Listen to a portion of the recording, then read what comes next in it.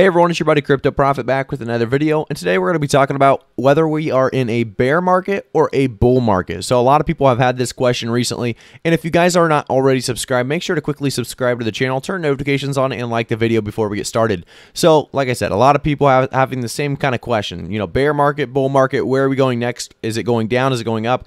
Should I sell? Should I buy? So these are all great questions, and unfortunately, we don't always have the exact answer. So do remember before we get started, I am not a financial advisor. This is not financial advice. Always do your own research. So without further ado, let's jump into some of the different articles and tweets. So we have a lot of people asking these kind of questions. This is a correction, not a bear market. Have a nice day. Congratulations. You survived the 48-hour bear market.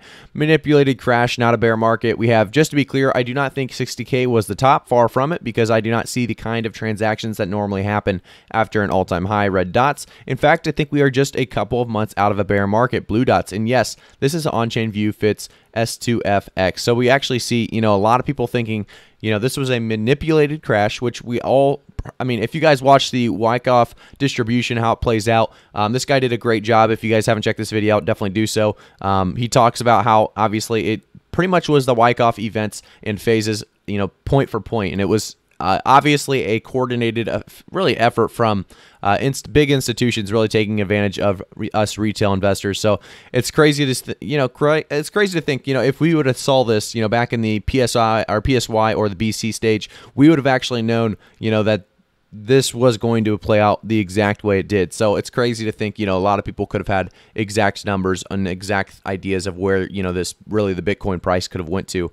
But it's crazy to also say that, this is the end of Bitcoin. So obviously that's not the case. A lot of people not really understanding where we're going next though. And that's perfectly fine, because it is hard to understand exactly where we are really going to play out or, go next. So going into really see that we are going to be struggling around this $30,000 Bitcoin. If we take a look at Bitcoin, I do have a couple little things I want to look at here. If we take a look at the last year alone, we are going to struggle around this 30 to 40,000 Bitcoin. I think if we can stabilize above 50,000, that's great for us.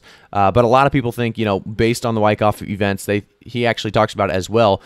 He thinks that it could easily, play out either way. He thinks it could go up and it could stay above 50,000, could continue resuming on that, really that path to 70K, or it could go straight down and it could stay down around this $30,000 mark, even go to maybe 28K. It's just one of those things where it's going to be hard to really tell. But we have a couple different articles I want to take a look at and kind of give you my reasoning for what I think is going to happen in the next couple weeks and months. So we see bear market analyst weighs in after Bitcoin drops 50% from its 65K all-time high. This is on Cointelegraph. They make great articles if you guys want to check them out. Analysts have mixed opinions now that Bitcoin price trades 40% from its all-time high. XO Alpha CIO David gives his take on what happened and what's next for BTC. So this is crazy to see. A lot of people viewing this, obviously 13,000 or 13,500 views on this bear market question mark. So a lot of people wondering the same thing as you guys right now. Are we in a bear market? Are we in a bull market? They have answers, but they're not 100% sure on their answers. And that's exactly what you've been seeing, is a lot of people like to think certain things, but they don't have a reason to back it up. So on April 14th, Bitcoin price hit a new all-time high of 64,850. And obviously, like we said, the Wyckoff, that was just part of the entirety of the institutions playing us, like we said in this video.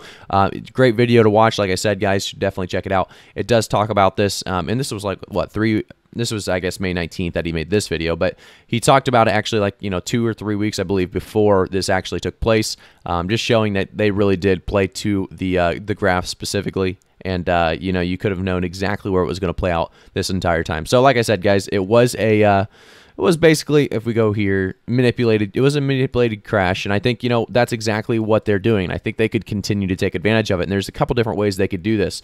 We could easily see it, pump back up. They buy the dip. It was around 20,000. They could easily buy that dip, or they could continue to play with it. They could continue to see it right around that 30 to 40,000 or maybe even 50,000 mark, and then bring it right back down by then, and then play it up to the top. So we'll see what happens. Obviously, either way, if you're holding long term, you're going to be in a good spot, because even if we are in a bearish market because of manipulation for the next 3 months, it really doesn't matter as long as we get back to, higher prices. I do still think we're on pace to make, maybe even a $100,000 Bitcoin by the end of the year, or at the end of the bull market, I should say. But, it really does depend on where Bitcoin's really going to go, based on, obviously, big institutional players out there making big trades, and that's hard. You really, unfortunately, you can do all the TA you want to do, but unfortunately, if you do all the technical analysis you want to do, and there's big players out there that are able to manipulate the market as well as they are, there's really not much you can do. So we're going to jump into the next article. It talks about Hong Kong regulators set to ban retail Bitcoin trading. Only millionaires will be able to are allowed to trade Bitcoin and cryptocurrencies in Hong Kong if the FSTB proposal is passed by the city's legislator. So this is bad, obviously. You need retail traders. You need crypto to not be banned in Hong Kong. Obviously, this has happened many times in China. We've had bans. I'd say probably 5 or 6 times at this point, really. China keeps banning, cryptocurrency, and Hong Kong banning, or setting regulators setting regulators to ban retail Bitcoin trading is very, very bad. Obviously, just giving institutions and millionaires the advantages over, retail traders. That's just not what we want to see. And this is exactly what could end up, getting a lot of FUD out there. And if you guys don't know what FUD is fear, uncertainty, and doubt. I know a lot of people don't know exactly all these terminologies, so I'll try to help you guys out. But FUD is definitely something that has been coming out a lot, and exactly when all that FUD came out about China, banning crypto again, as well as Elon Musk's thing, all this stuff really pushed the FUD, as well as a perfect timing really for institutions to drop their Bitcoin and really take that market down as quickly as possible and make as much money as possible. So it's crazy to think, unfortunately, if we see too much more information like this one right here, I would be worried that we are going to be dropping down to about a 20K Bitcoin. I think that's definitely possible. So if you see too many more big articles or news that it is FUD, if you're holding long term, it doesn't matter. You can just hang on. But if we do get, like I said, if we get too many, I do expect, big drops to take place, because I do think, we are getting played right now by the institutions, and we are going to see, a lot of movement in the next couple weeks and months. And I think it's going to be right around this 30 to 40K mark, 30 to maybe 45K. But if we really break out above about 55K, I think we're fairly good. If we break below, 30K, I don't think we're going to go much lower than 20K. A lot of people talking about 7K, which is pretty unbelievable to me. I don't think we're going to break below 20K. Obviously, institutions have a lot of power, and they can make a lot of fear happen, and quickly a lot of people will trade and sell their Bitcoin at low prices. But realistically, I think 20K is going to be our lowest we can go. About 55K, if we can break out of that, we would be in good shape. I think this is going to be a continuing thing where institutions will play us, and I think that's exactly what you need to know is they want money, and the way to get money is to pump that price eventually back up. So if you just hold on, you will be getting back to that price. Just don't put in your life savings, stuff that you don't need immediately, and you will get that money back. So it's one of those things where just be patient. Obviously, don't put money in that you can't afford to lose, and then you'll get your money back. It's one of those things, like I said, they have to pump the price eventually back up so that they can get their money out at high prices, and that's when you can either take out or take profits at the very least. So that's just my thoughts on really, are we in a bear market? Are we in a bull market?